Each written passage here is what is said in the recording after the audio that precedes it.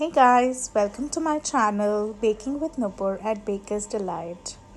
Today I'm going to show you how to make this beautiful milk bread loaf. Can you see the texture, how soft it is? This is what you're going to learn today. If you like this video, please do subscribe to my channel and hit that bell icon. To make this bread loaf, you are going to need flour, any all-purpose flour, some milk powder, sugar, some butter, a little bit of salt, milk, yeast and castor sugar. And here is a pan, bread loaf pan, and some tea towel.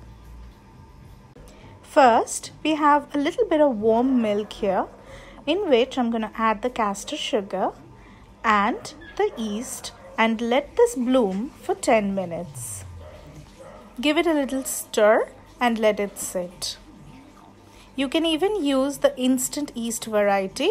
In that case, you do not need to rest it for 10 minutes.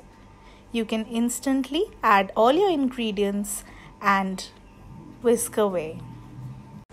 I'm gonna make my dough in my stand mixer. I've taken the hook attachment. And first, I'm going to add in the salt at the bottom. After adding our salt, I'm going to add the flour. And to that, I'm adding my milk powder and castor sugar. And then I'm going to add them all together.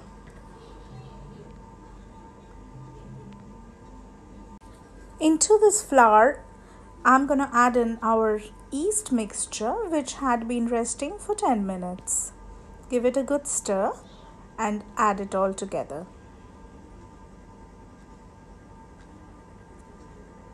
Remember, we don't need to knead this for a very long time, just about 5 to 6 minutes, and then we are going to add the butter. Our dough has been mixing for 5-6 minutes. Now we are going to stop the dough mix and see how it's done. See, it's sticking to our dough hook, but at the same time there's a blob right at the bottom. So this is the perfect consistency. I'm just going to clear the hook and then I'm going to add in my butter. To check if it is done correctly, when you take it off the hook, it's not going to be that sticky. It's going to come off easily, just like mine is. Now is the correct time to add in our butter. After mixing in the butter, we whisked it for about 2 minutes and now our dough is completely ready. Let's take it off on a lightly flat surface. Just flour your surface a little bit and take out your dough. So once you take out your dough, just cover it lightly with some flour and use your palm to just roll and fold it very gently, and then in a lightly greased bowl, put it, cover it with a tea towel, and we are going to let this rest for at least an hour. After an hour, you will see that your dough has risen. Let's check ours. Wow, see how beautifully our dough has risen. It's almost doubled in size. Let's lightly punch a hole in it and then once again flour your surface lightly and take out the dough. Be very gentle with this dough now. What we are going to do is we are just going to fold it a couple of times using the end of our palm. Just a couple of kneads. That's it. You don't need to knead it for too long or for a lot. Just a little bit. And then we are going to flatten it out on this very surface. Just follow how I'm doing. Just flatten it out using your fingers. And then we are going to roll from one side. We're going to make it like a Swiss roll. There. Now start from one end and just slowly roll it. There.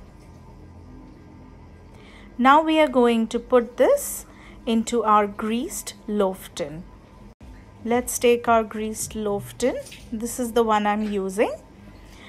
So I'm just gonna gently lift it and put this in the loaf tin, and we are going to let this proof again for another 45 minutes or an hour. Cover it with the tea towel once again and let this proof for an hour's time. There, just cover it and let this sit in a warm place. After an hour, I'm gonna see how my dough has risen. You can already see from the top there's a slight dome, and see, this is how beautifully it has risen. Now our loaf is completely ready to be baked. Now that it's baked, let me show you how beautifully this has baked. Now we are going to brush the top with some butter to give it that extra shine and that extra softness. Let's take some room temperature butter and let's just scrape it very, very gently. We do not want to crack the soft surface. Very gently, just butter it. And we baked this at oven temperature of 200 degrees for 25 to 30 minutes. There, just butter it as much as you like. There's no harm in a little more butter. Now let's look closely how beautiful this loaf looks. We're going to let this rest and cool down for at least 20 to 30 minutes before we slice it. After 5 minutes, I took it out of the loaf pan and now let it cool. Now it's time to slice it. Just look how soft this loaf is and closely look at the texture. So beautiful and so super soft, guys. You have to try this recipe. It's a really wonderful loaf that you're going to make yourself. I hope this video was helpful to you. If you liked it, please do subscribe. Until next time, happy baking!